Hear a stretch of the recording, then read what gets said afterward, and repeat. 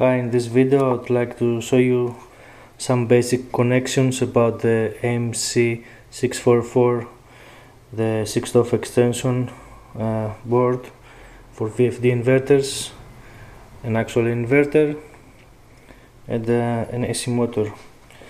As you can see, I complete the loop by using the feedback sensor for feedback position of the motor, so I can make the output go 180 degrees up and down as part of a leg of actuator. For 6-off actuators that they have to go all the way, you have the actuator that goes up and down, attached on the head of the arm. So I'll just start the game. I put just one axis here now, so I can see that I assigned the acceleration to the motor, so you'll see the accelerations. Okay.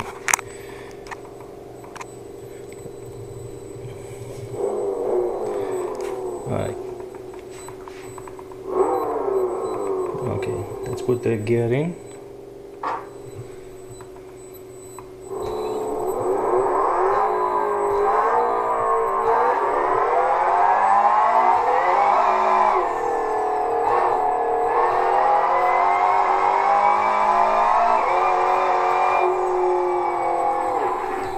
Full brake.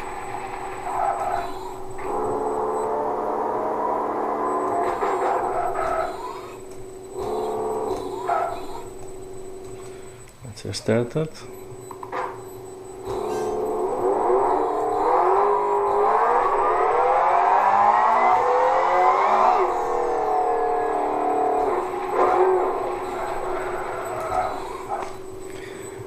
As you can see, when the set point is reached for each position, it goes to stop position of the motor, that means that it's holding the motor to the last stable position when it has no reference anymore.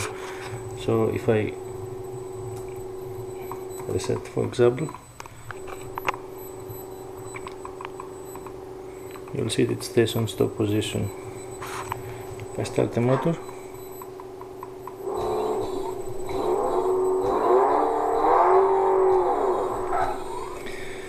so the connections I did from the 6-off extension board, it's the analog signal, the ground, and of course the two direction ones, that is for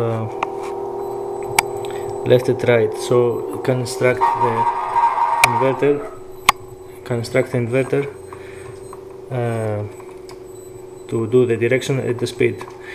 Now, except that, I used the 24-volt power supply, also from Eurodrive,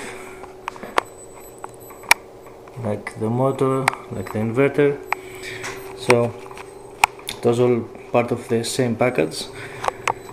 So you can see here everything goes under the little extension. That's extension for CAN network, so I just use it to connect it to computer for easy setup of the parameters instead of going through the control panel. You can set up parameters here, the max RPM,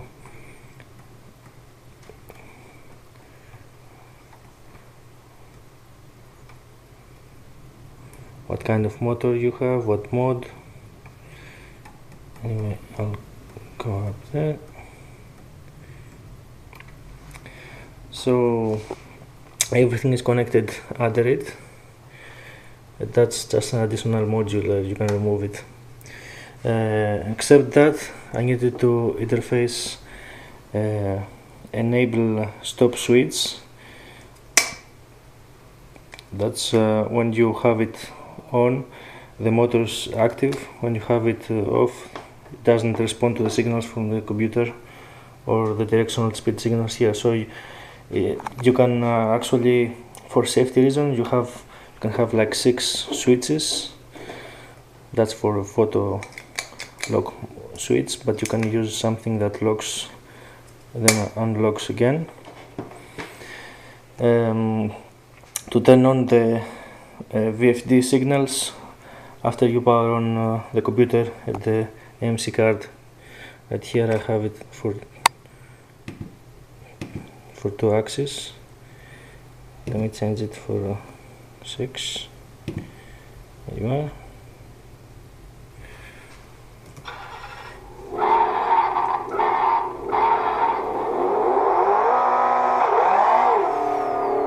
As you can see now, it doesn't respond because the switch is off.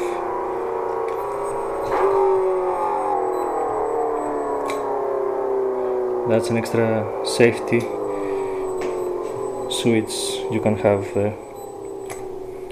Actually, it's necessary to have it. Without it, it doesn't activate the external signals. Right? Well, that's pretty much. It's very easy to connect. Just 4 cables, a switch, external power supply for the 24 volts for the 6-off extension board, and analog signal. That's it. All the rest parameters you can do it from here, or set up the response time. You can set the ramp times up and down to very small values. I set it just to 0 here. I don't want to have it ramped up and down.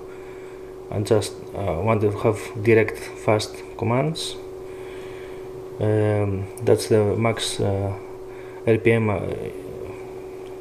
you want the motor to have output from. This motor is rated for 1300 RPM. I set it like that, but it doesn't reach that fast. This speed, it needs time, but it can reach faster as soon as it starts rotating. So usually you set the max RPM to the RPM rating of the output gearbox.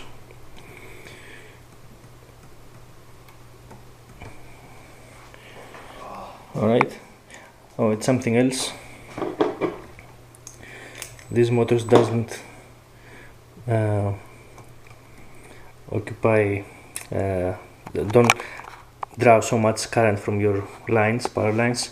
I used simply category 5 LAN cable to power it.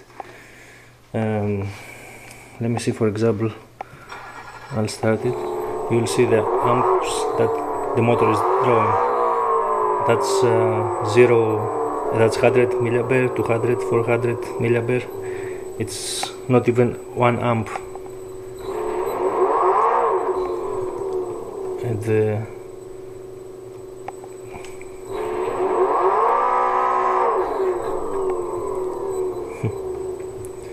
alright, okay, that's it for now. Thanks for watching.